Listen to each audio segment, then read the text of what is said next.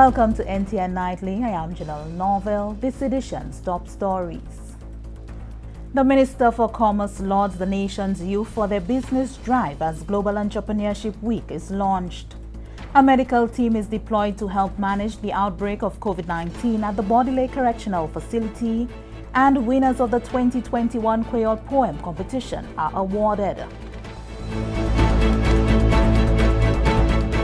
The St. Lucia Chamber of Commerce, Industry and Agriculture, in collaboration with strategic partners on Monday, 8th November, officially launched Global Entrepreneurship Week. The week is recognized as one of the biggest celebrations of innovators and job creators who launch startups that bring ideas to life, drive economic growth, and expand human welfare. During this week, people the world over via local, national, and global activities are inspired to explore their potential as self-starters and innovators. Honorable Emma Hippolyte, Minister for Commerce, Manufacturing, Business Development, Cooperatives, and Consumer Affairs, explained that the spirit of entrepreneurship is alive and well in St. Lucia, especially amongst the youth. Recently, we have seen at the ministry an influx in the number of young persons taking the bold step of registering their businesses. This is very heartwarming for us at the ministry, as this is one of the targeted groups in our upcoming interventions. We do believe that the youth can make a meaningful contribution to society and also provide a livelihood for themselves instead of seeking employment.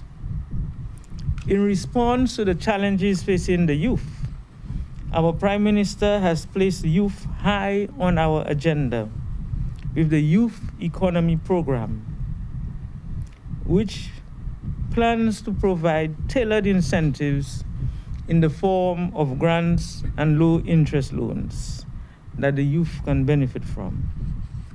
In the meantime, I am imploring you to take advantage of any opportunity that would assist your business in its growth and development. Entrepreneurs, young and old, just get ready and get moving.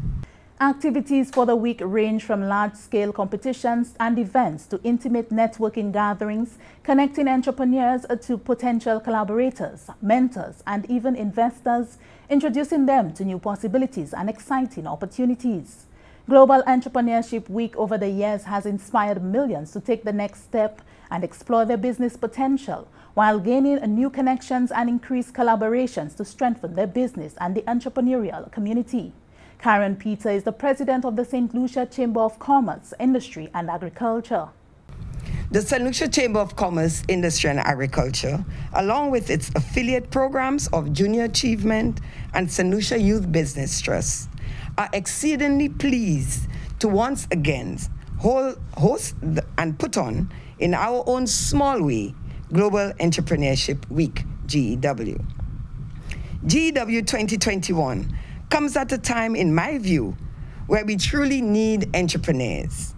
We need entrepreneurs to help us lead our country into a brighter future.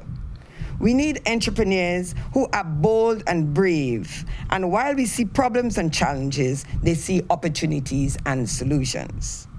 This movement, originally a government-backed campaign to connect youth, women, home workers, and ethnic minorities to enterprise opportunities, must now be an all-of-nation movement in St. Lucia.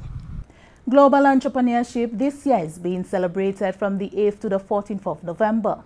The initiative launched in 2008 and has since grown to 125 countries with 24,008 partner organizations, planning 33,846 activities that directly engage millions of participants every year. The Commission of the Organization of Eastern Caribbean States, OECS, in cooperation with the United Nations Conference on Trade and Development, UNCTAD, with support from the Secretariat for the Convention on Species of Wild Fauna and Flora, hosted a stakeholder consultation and validation event for the UNCTAD OECS Blue Biotrade project. More from Lucia Antoine. The dual thrust of the UNCTAD OECS Blue Biotrade project focused on empowering small-scale coastal producers from the OECS member states to capitalize on the briskly increasing global demand for marine-based bioresources like the queen conch and high-value algae like sea moss. At the consultation and validation event, stakeholders were informed of the research findings and evidence-based policy solutions that will serve as a basis for delivering tailor-made capacity-building activities in St. Vincent and the Grenadines, Grenada, and St. Lucia. Chief Fisheries Officer Sarita Williams-Peter highlighted one of the most important objectives of the project as increasing economic opportunities for coastal communities through the reduction of trade barriers to regional and international markets. So right now what has been done, they've done a study to look at what the potential for trade and investment, export markets, etc., what the findings of that study is being displayed today, and we are getting inputs from various fisher folk and other stakeholders into that study.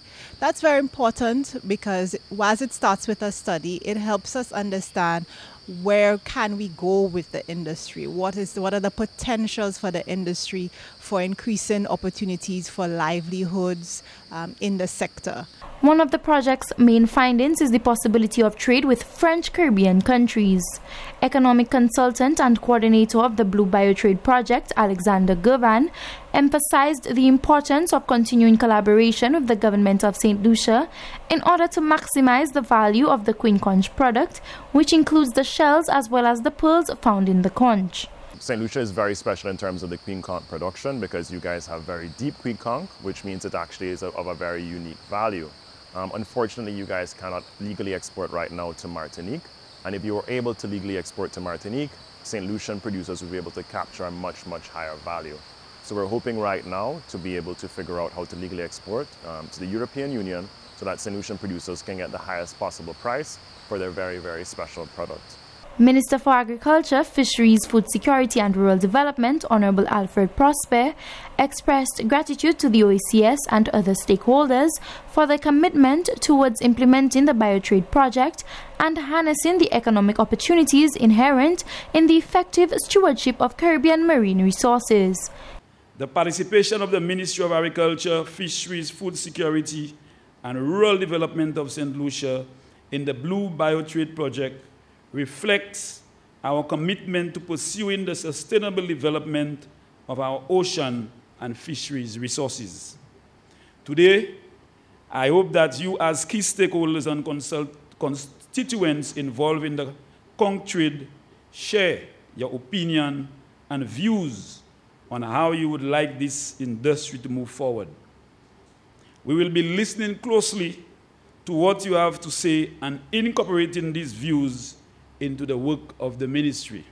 Minister Prosper stated that whilst the project's goal is to ensure that small-scale coastal producers within and outside of the selected Caribbean countries benefit from trade opportunities in the queen conch value chain, the importance of ensuring the sustainability of the ocean's resources should not be overlooked. From the Communications Unit of the Ministry of Agriculture, I am Anicia Antoine reporting. For 4 consecutive days, beginning on Tuesday, November 2, 2021, a medical team from the Ministry of Health, Wellness and Elderly Affairs, comprising Dr. Glenn Philipsien, Dr. Mark Melius, Dr. Marlon Ragana, and Dr. Joanna Jean-Baptiste, have been on the ground at the Bordelais Correctional Facility, carrying out COVID-19 antigen tests for both employees and the inmates. Director of Corrections Hilary Herman says contact tracing was identified as an area which needed to be urgently strengthened, as full vaccination coverage is low in both instances of staff and inmates. By Thursday, November 4, 2021, the exercise had gone into day 3 with over 70 staff and approximately 150 inmates tested. Results return in the quickest turnaround time, which is at least 24 hours. So far into the testing exercise, results for officers have returned negative outcomes. However, the Ministry of Health has confirmed 10 new COVID-19 positive cases among inmates. Those inmates were already in quarantine. Minister for Home Affairs, Honorable Dr. Virginia Albert Poyet, has indicated that there will be improved measures in the coming days to protect the inmates. A reviewed screening process for visitors will also be introduced. The Miku Library is now better prepared to execute online programs and activities as the Ministry of Education presented a consignment of digital devices to the institution last Wednesday. Chris Satley has more in this report. The Miku Library has over the years undergone necessary transformation that will allow it to provide services to its clientele through programs that build literacy through the use of modern technology. New technological devices provided to the institution over the years have disappeared due to theft, leaving residents of the community without the necessary platforms that will help bridge the digital divide. It is for this reason the Ministry of Education saw it fitting to replace those stolen devices in order to ensure that literacy programs under the Transforming Lives Through Early Literacy Project can be resuscitated. Minister for Education, Sustainable Development, Innovation, Science, Technology and Vocational Training, Honorable Sean Edward, who spoke at the handing over ceremony at the Miku Library this week, registered the ministry's commitment to ensuring St. Lucians receive the training required in the use of information and computer technology.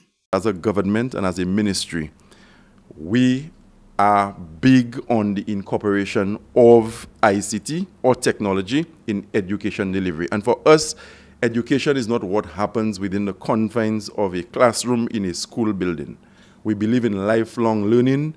We believe in education where people can acquire knowledge and skills at every turn in the society. So for those persons who are not of school age, they too can come to the library facility on an afternoon, on a weekend, after hours, basically to enrich themselves, to broaden their knowledge base, and to acquire information that would cause them to be more effective citizens in society. The minister says government is committed to the reintroduction of the laptop program to secondary schools that will ensure students at that level are not just able to use new technologies, but will be provided with devices required to efficiently undertake their studies. We have given the populace the assurance that the children of St. Lucia will not be left behind as the global education community undergoes changes and it modernizes itself. Our children will not be left behind. We are now at a stage in our development as a country where a laptop or a tablet is no longer a luxurious item, but instead it is a necessity that will facilitate the education process.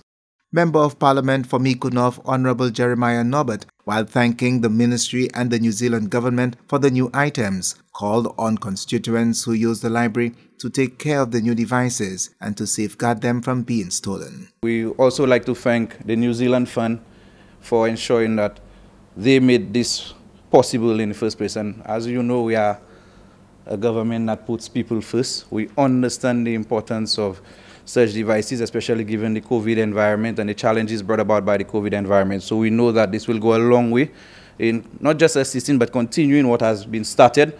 And I know that the librarians look forward to receiving these donations. Permanent Secretary in the Department of Education, Innovation and Vocational Training, Michelle Charles, says the ministry recognizes the need for community libraries to have the necessary devices required to conduct modern programs and pledged the ministry's continued support to this institution and others like it on the island. But we recognize at the Ministry of Education the importance of this initiative, the Transforming Lives and Early Learners Program. We know that it impacts significantly our pre-K students, kindergarten and grade 1 students.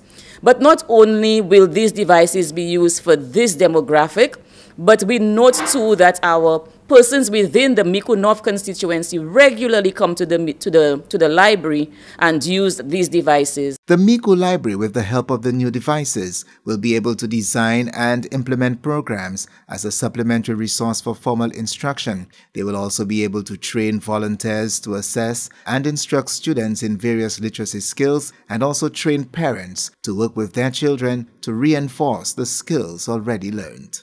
From the Communications Unit of the Ministry of Education, Sustainable Development, Innovation, Science, Technology and Vocational Training, I am Chris Satney reporting.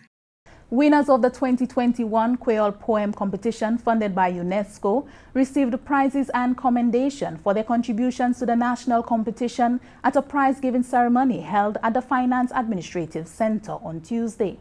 Daniel Dubois has more in this report.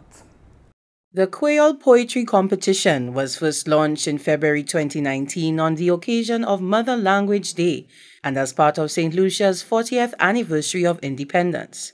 The objective of the competition is to give greater visibility to and promote the use of Kwéyòl language nationally. It also supports another UNESCO-funded initiative which seeks to advance the implementation of the national language policy, which will promote Kwéyòl as a language of instruction.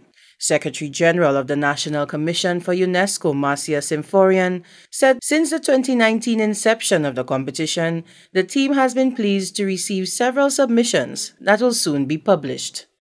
This year, as part of observances of our 40th anniversary of the establishment of the National Commission for UNESCO and the 40th anniversary of St. Lucia's admission to membership of the Francophone community, we have decided to undertake a project to have the publication of a collection of Creole poems from our participants. The project will be funded, therefore, by the International Organization for the Francophonie and will see the publication of a collection of 40 poems to commemorate our 40th anniversary. Parliamentary Secretary in the Ministry of Tourism, Investment, Creative Industries, Culture and Information, Senator Honorable Gibeon Ferdinand, spoke at the prize-giving ceremony and congratulated winners and participants for their contribution, highlighting the urgency behind the Kwéyòl language receiving the recognition it deserves. He said its initiatives like these will support this urgent mandate. Tout temps nous concept lucien pas formaliser langage créole là et puis mettez à dire ça nous créer curriculum là pour instruire nous à l'école en créole même quand nous instruire en anglais langage là pas une valeur ici posé. I'll say that in English.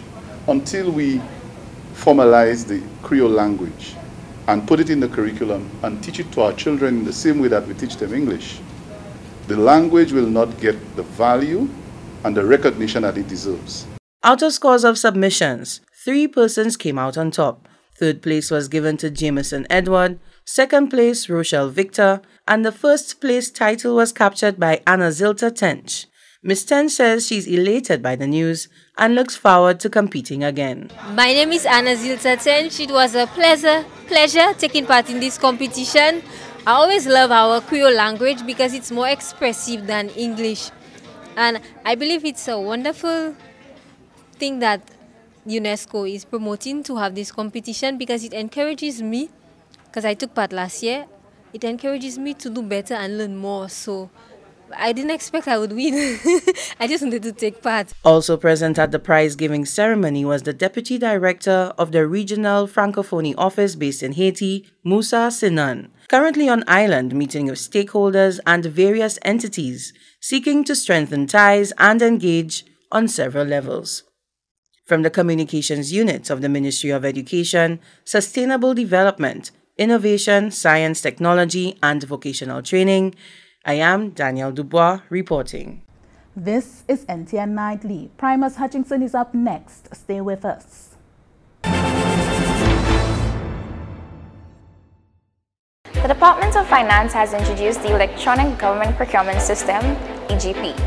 The EGP system has many benefits for stakeholders involved in government procurement. Government seeks to adopt a strategic approach to its purchasing process.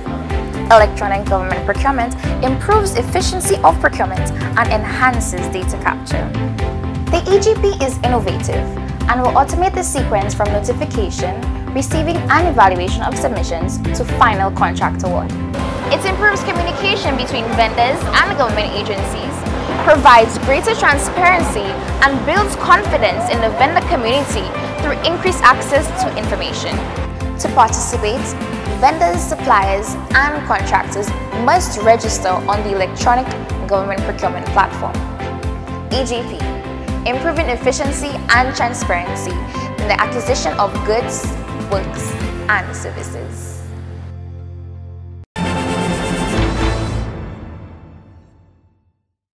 Welcome back. We join Primus Hutchinson for the NTN Nouvelle Kwéyòl.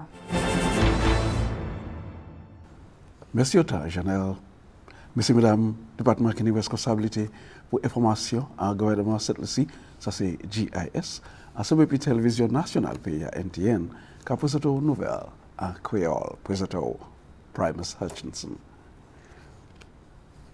Ministre qui est responsabilité pour santé et qui a fait les plus grands citoyens en gouvernement cette ici, honorable Moses Jebatis, j'ai informé la nation concernant la nécessité pour encore placer cet changement concernant WEG et ces protocoles-là qui sont en place pour protection de maladie corona.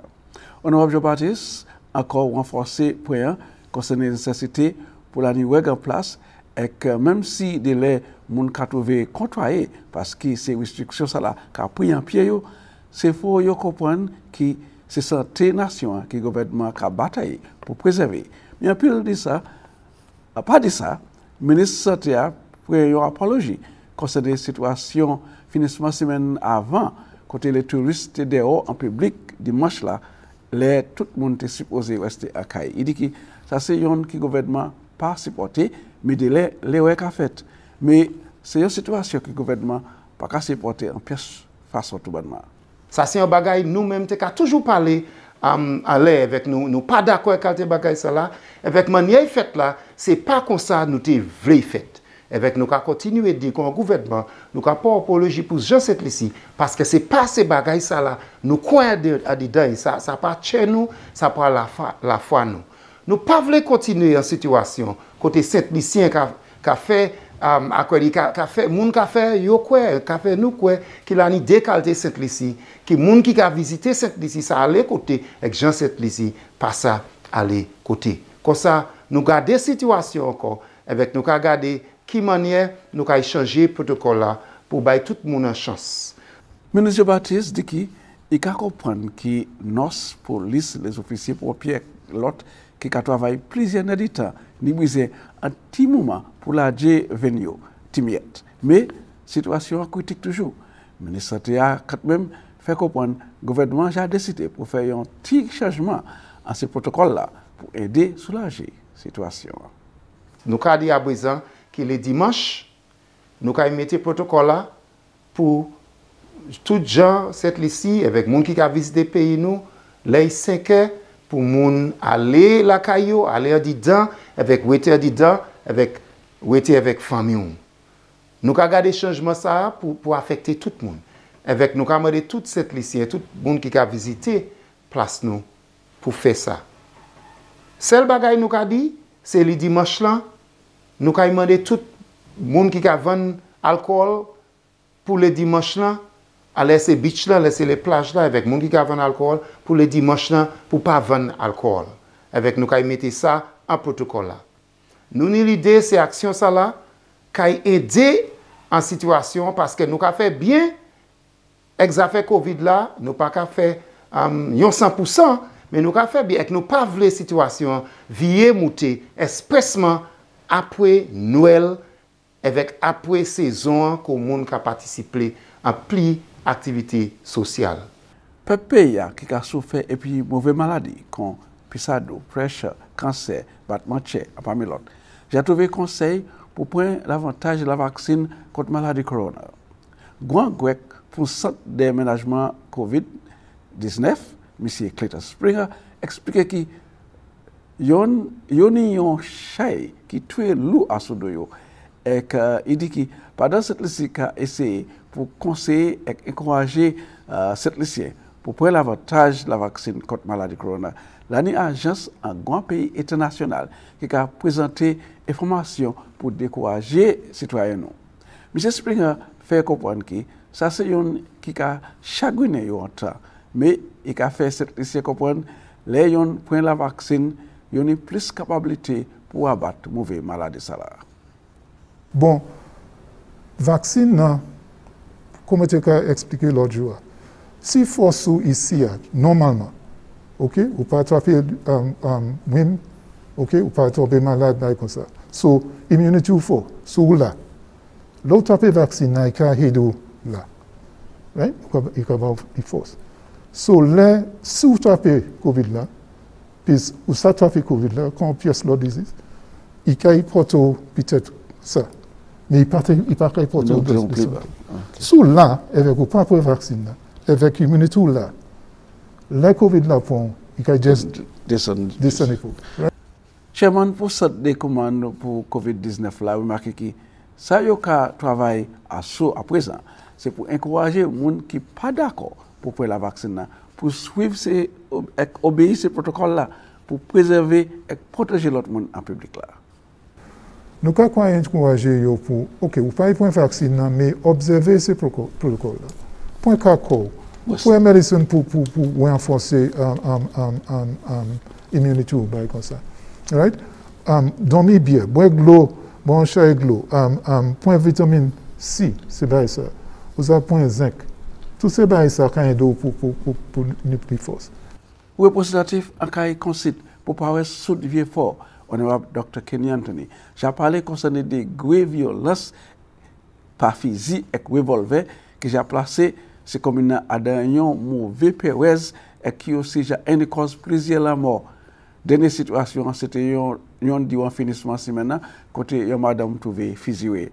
Selon Dr. Anthony, plusieurs de ces résidents j'ai accueilli à suivre pour montrer manière yo concerné et aussi des gros Perez qui j'ai saisi sentiment yo et par conséquence ces violences là. Représentatif parlement pour soulever fort dit que ça c'est une situation qui est très critique et que ça pas acceptable pour que janvier fort ni si quantité Perez pour marcher en la rue à présent. Alors, Dr. Anthony, j'ai engagé la police pour ça déterminer qui est gênement yo expérience avec des gros supports ni brisé. Dr. Anthony déclare qu'il compte situation ça là nettement avec des graves violences côté les malfoutis par une pièce respect pour loi cette-ci avec la vie citoyenne. Il a ajouté que 3 janvier fort j'ai perdu la vie et ben j'ai trouvé blessé sérieusement. Il fait comprendre police pas pour perdre la cap pour trouver yo qui responsable et faire tout ça qui est possible pour que ça qui est coupable pour ces crimes ça là paraître devant la loi. Dr. Anthony dit que chef police là j'ai bail pour mettre que police qui prend contrôle situation ça là et que représentatif là a conseil pour soulever fort. Dr. Anthony a déclaré qu'il a placé tout support derrière ces police là et l'autre agence qui travaille présentement pour que ces malfoutis cela trouver arrêté parce que la pareille une pièce solution tout le temps loi pays a pas tiré ces aménagements cela en la main ces criminels là en façade sud pied fort. Et c'est comme ça nous avons trois nouvelles là messieurs madame je remercie autant pour regarder je avoir une invitation pour je ne plus moi encore si de conserver la vie dans les présenter l'autre nouvelle à Kwéyòl à présent je vais présenter Chanel. Merci, Apple Primus. That brings us to the end of NTN Nightly. Join us next time at 7 p.m. with a repeat at 7 a.m. You can also catch up with us anytime on the St. Lucia Government Facebook page or YouTube channel. I am Janelle Norville.